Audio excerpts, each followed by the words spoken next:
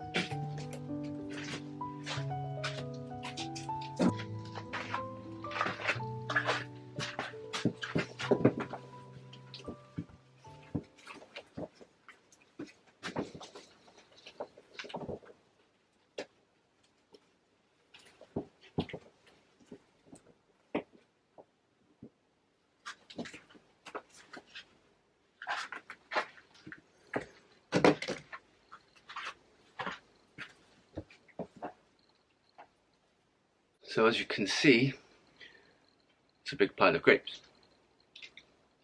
And we can't fit any more in the bucket. So, I'm going to put you in the bucket, or am I going to get in the bucket? I'm going to take it in turns in the bucket. It's very full. Maybe we both get in it together. So we need to press all this down a little bit and see where we're at. We still probably have another 20 vines to pick. We may face a dilemma of, my plan was, I don't know if you can see it in the dark over there, there's a small 100 litre tank, which is how we did it last year. No, the small 100 litre tank is the one we did last year, but we have this big 350 litre tank. I don't know what to do at the moment, but we will see. Right, we both have shower cleaned feet, so don't worry about it. It's one of the funny things about wine making is you would never know whether the wine you drink or buy from the supermarket was pressed or stomped, crushed by foot. You wouldn't know unless you go to the winery and you see it firsthand.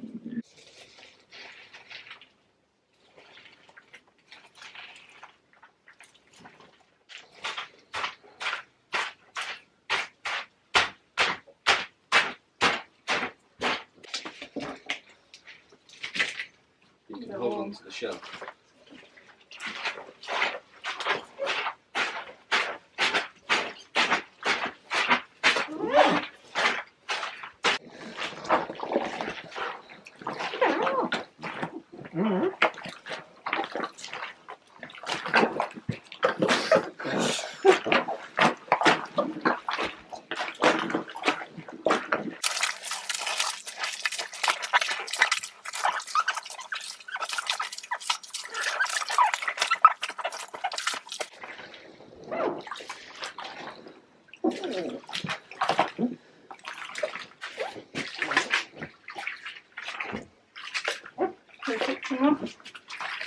Yeah.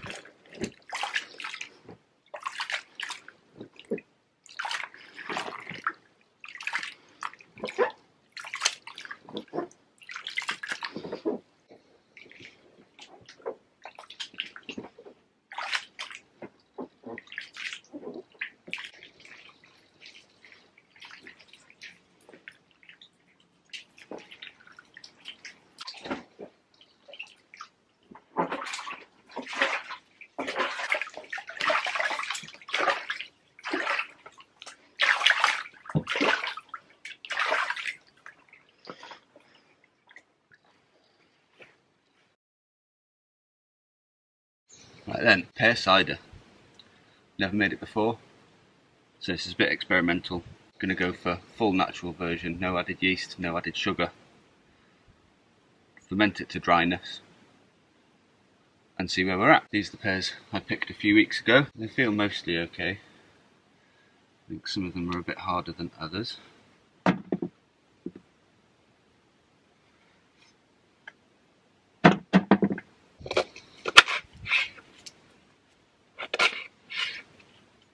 These are the two varieties we've got. I don't know if any of you guys can tell me the difference between them. Here we have Alpedrinium Mountain Spring Water.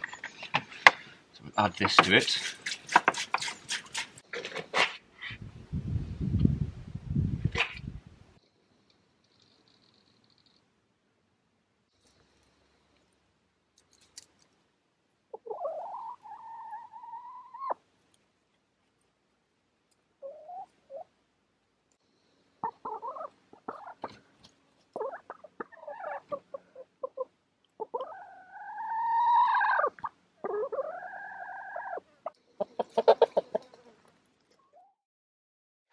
So we are on day 3 of fermentation.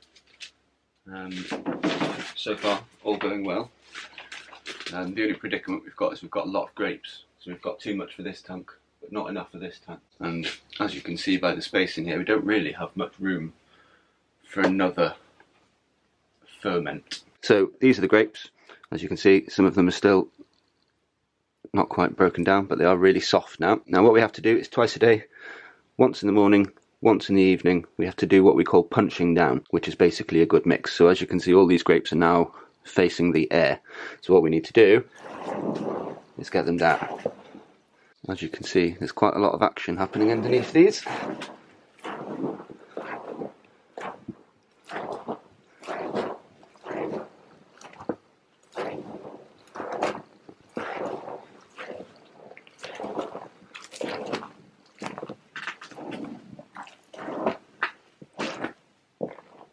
And then recover it again.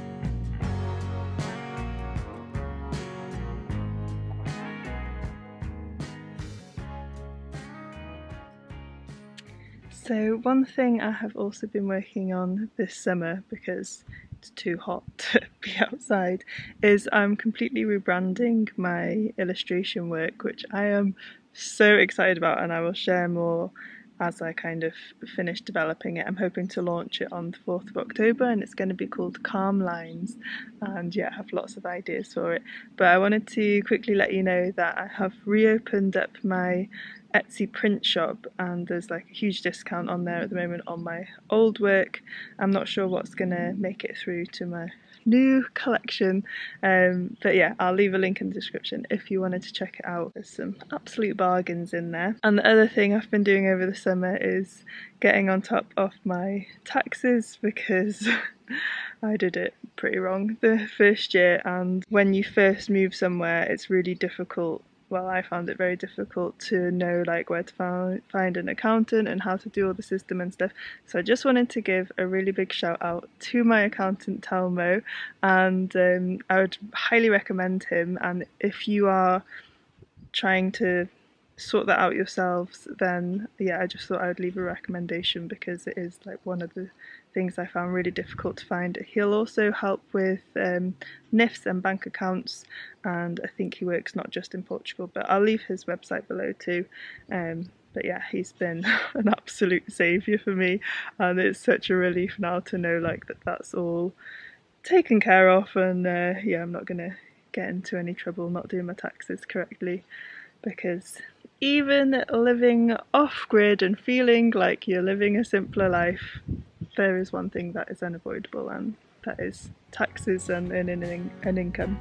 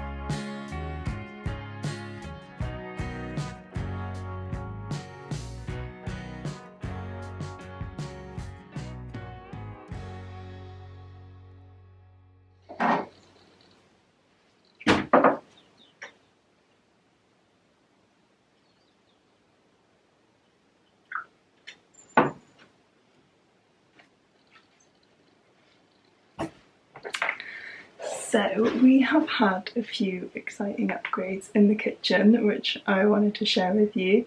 We bought back our, where is it, here, barista kettle when we went back to North Wales, because we finally have enough power to run a kettle, and that is all thanks to Bluetti, who are also sponsoring this video. If you've been a long time viewer of ours, you know we absolutely love them. They have really transformed our lives here. So they sent us a couple of months ago their AC500 so with a B300S battery, and that was an absolute game changer for us, because it can just hold so much of the solar energy that we can capture on sunny days. But we are now moving, thankfully, into the colder, darker part of the year. So the amazing thing about the AC500 is that you can add up to, I think it's 6 B300S batteries. The one thing we did say would make a huge difference to our lives, and now that we can power it,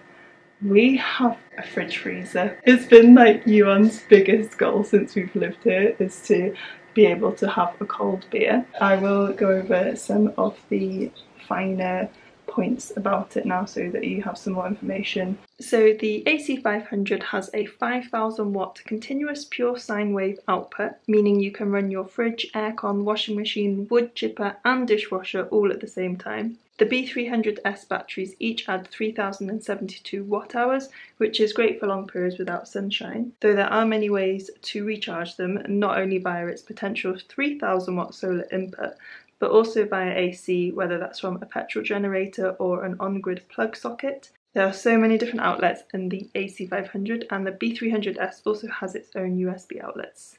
For us, Bluetti stands out for quality in the industry, and they offer a 4-year warranty. If you'd like to find out more, then you can head to the link in our description below.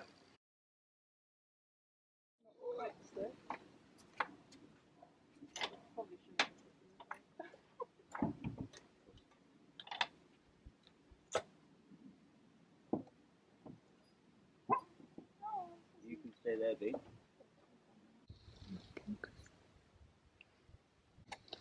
So if we were to currently, at this current rate, bump these two up, then we could fit another one horizontally at the bottom, couldn't we? But like you say, that olive tree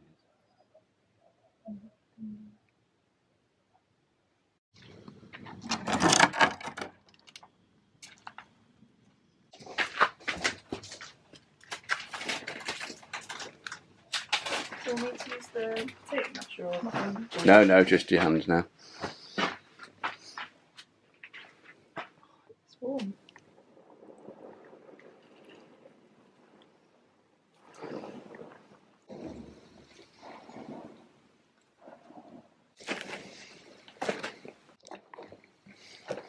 It's quite a nice job. Still a... Oh, feel free to pop any you want, yeah.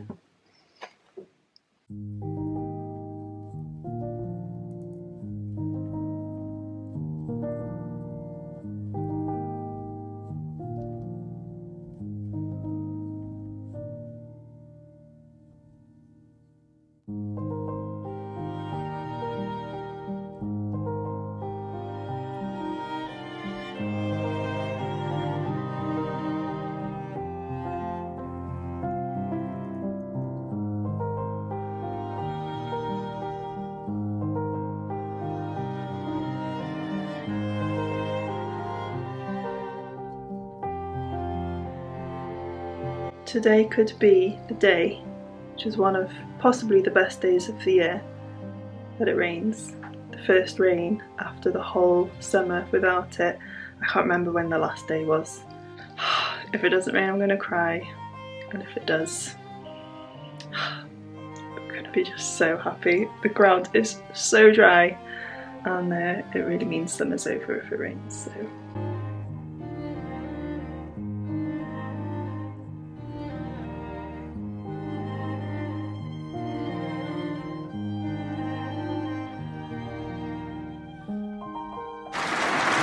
Have you seen the drain pipe? Oh. You might need to close the door.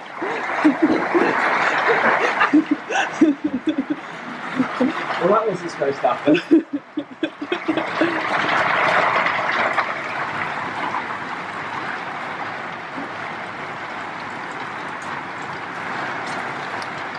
Diogo's still outside. Is he? Diogo! Hopefully he's gone under the lean-to.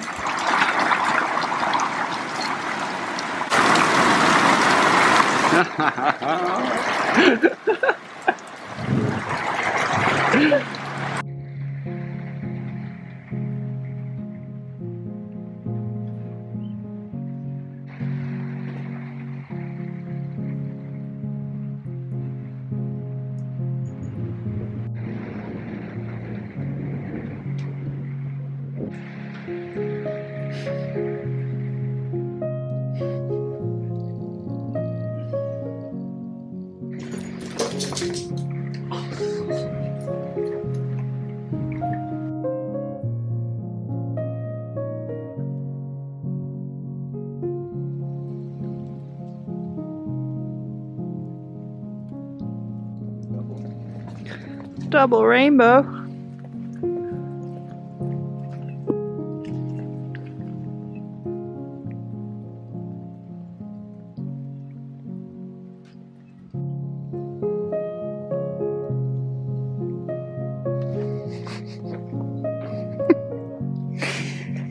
What's going on with Toto?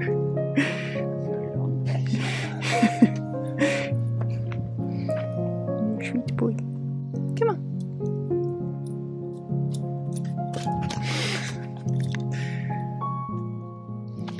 See how the chickens are doing, Sausage.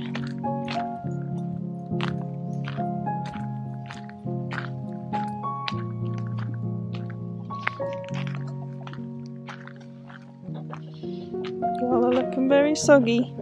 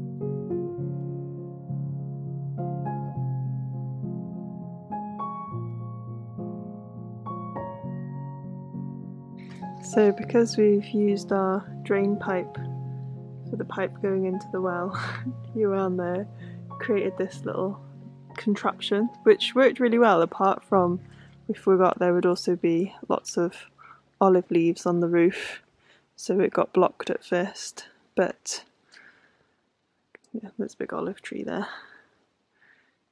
But we've managed to collect some water in here. It's a very dirty IBC tank.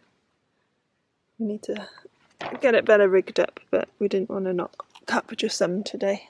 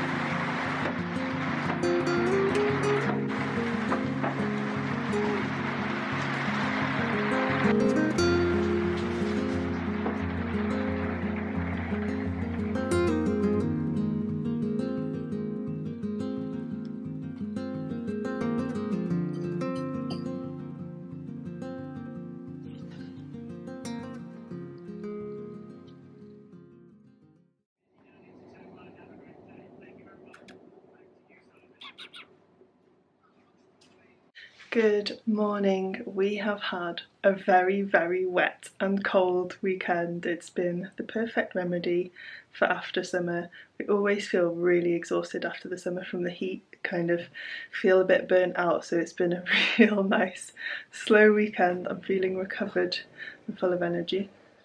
Excuse our water filter just turning on. I'm not sure how recovered Iwan is because he's been working hard on wine. Chaos. I'm actually just heading out to collect a load of water that we need for the next step in the winemaking.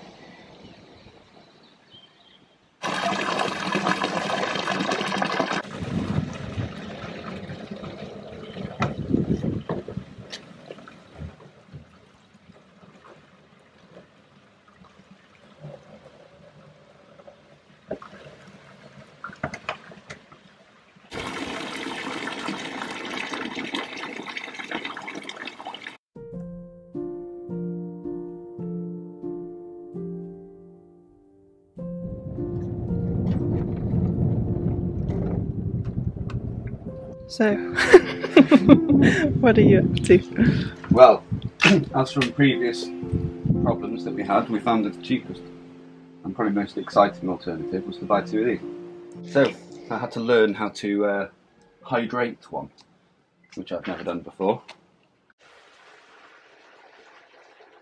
It's been quite a steep learning curve, quite a lot of panic, lots of not knowing what we're doing.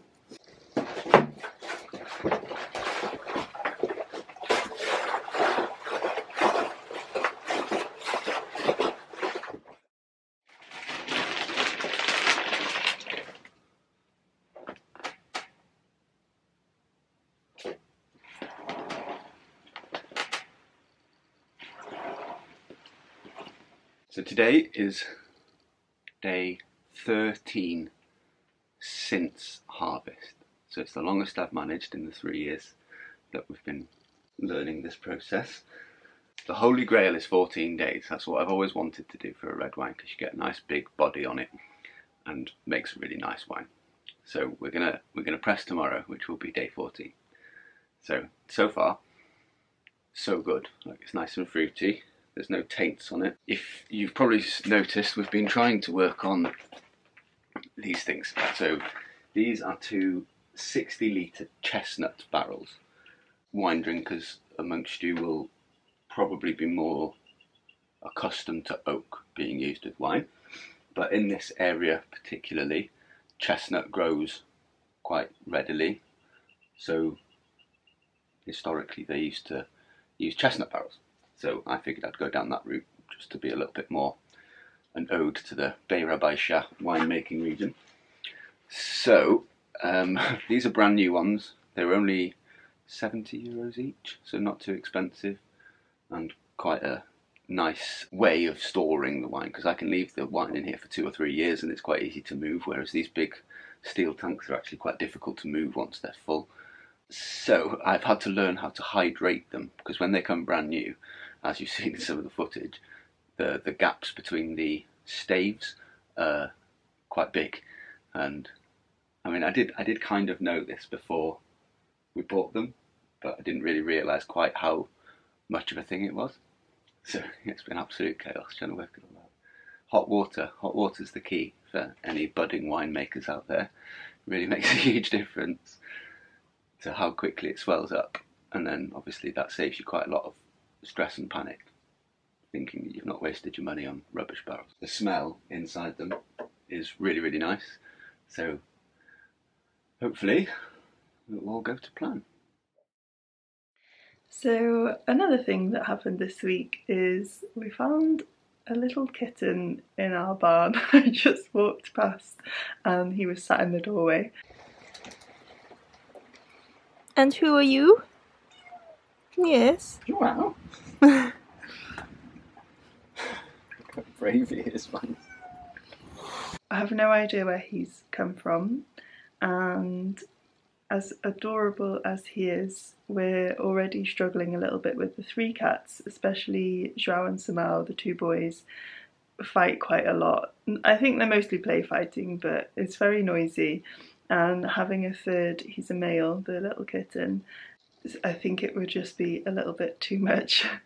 And the amount we've spent on vet bills and food the last 3 years, we kind of feel like maybe we have enough animals. So we've obviously been taking care of him. We've got him booked in to the vet for his jabs and to check he's all okay. Yeah, I wanted to share in case there is anyone in the Castello Branco region that is looking to add a kitten to their family.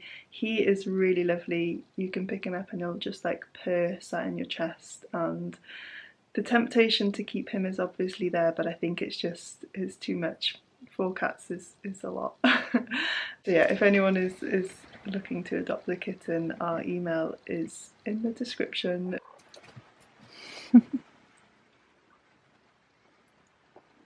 Look at his markings. Beautiful, isn't he? Yeah.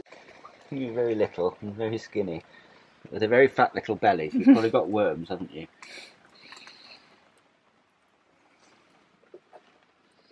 You are cute. Where have you come from? Who do you belong to? So there's no microchip. He is unneutered. He's obviously very small. You two do not need to be nasty to him. This was you once, Joao. Just the order of things. You're a bully. Yeah, yes.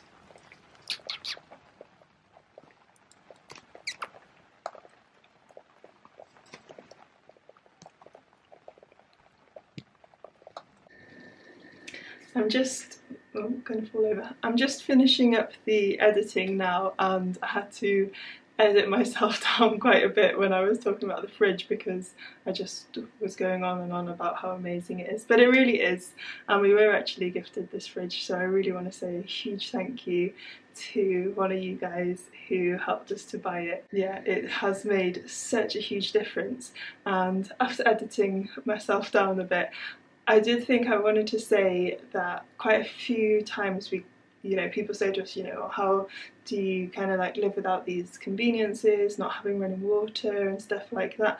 But it becomes something that just becomes a part of your routine, and you kind of really get used to just having certain rhythms. But the biggest difference you find is when you actually then have that added back into your life after so long without, and you realise just what a convenience it is, like having the running water in the kitchen and now having a fridge. It's just like the way we can like plan our meals and store food, and I'm excited about what I'm going to be able to do with the produce from the garden because of it. And yeah, I did have a big gush about how amazing a fridge is, but it really is. Like, the things humans have made are just incredible, and yeah, being able to like slowly add them back into our lives is just, it really fills you with gratitude. And I think that's one of the beautiful things about us living this way, is the small things that we just like love, that we were taking for granted living in a normal house. Gratitude for those little things just makes your life better, I think. I've spent far too much time in front of a computer the last few weeks doing the time-lapse videos. Thank you so much for all your lovely comments on them. I absolutely loved making them, but I have very square eyes, and now editing this, I'm so ready now that summer is over to be getting outside more. We're actually going off to see our good friends Luke and Sarah right now. They've also been working on some amazing time-lapse videos if you wanted to go check them out too. I think it's just really nice to see all the progress in one place that you kind of forget over a whole year. You kind of feel like you've not moved forward, but you have. Each day, slowly you add to it. But anyway, I've felt a bit out of practice of vlogging because doing the time-lapse videos kind of gave us a 2-week break off that, so I hope watching this video hasn't felt as chaotic as it felt editing it. And yeah, I really hope you've enjoyed it, and I'm just so excited now for everything to start moving forward again, and me not having to stare at a screen too much. I'll see you in the next one. Take care. Goodbye.